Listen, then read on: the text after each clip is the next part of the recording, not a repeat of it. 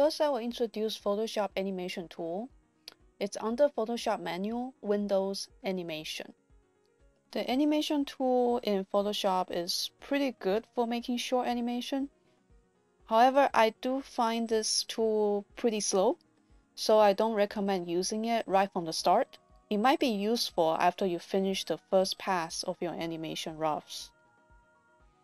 I generally use Alt and bracket tool, the bracket key left and right, and I leave only one layer on and then hold Alt, bracket left or right to go up and down my animation on all the different layers on one single PSD, and it will work like you're flipping paper.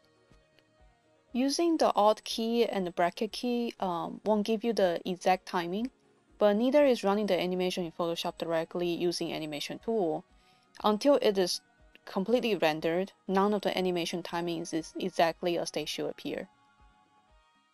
Animation sequence like this fight scene that I'm working on generally has at least 3 passes, just in the rough animation alone.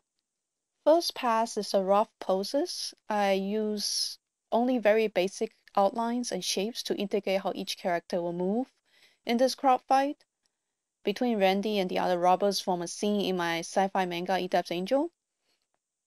After I finish the first pass, I use the Alt key and bracket key to check how it feels overall.